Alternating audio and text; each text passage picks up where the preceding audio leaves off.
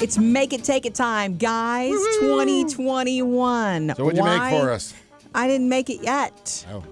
What makes you think I'm not going to make something for you this year, Sam, for Christmas? The reason Jodi does this is because it's the holiday season, and you're probably going to have parties that you're going to or hosting yourself or whatever.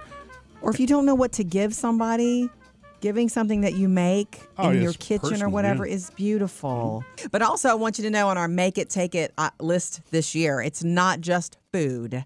If you want to make something else like lip scrubs, those are on there too. Things like that. Oh, that's I like neat. a lip scrub. Okay. You know you're supposed to exfoliate your lips, guys? Did you know that?